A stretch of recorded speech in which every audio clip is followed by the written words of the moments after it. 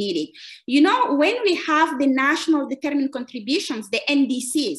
So firstly, the NDCs, it's meaning a plan to get the world to all the net zero, to get the world to the emission reductions. But the developing countries focus their NDCs in adaptation, because we know that for us, we have to mitigate, but what are we have to mitigate is so little. So for us, we need to adapt first.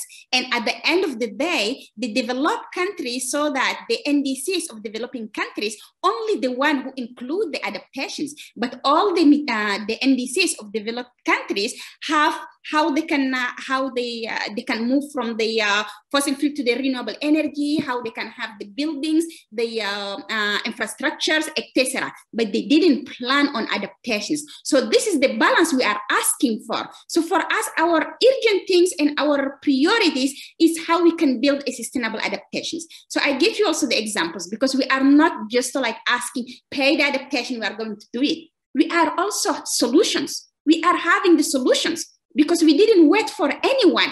We didn't wait for the science or for any other country to come and build our own adaptations. So how we can get our own system of building the solutions to take it forward.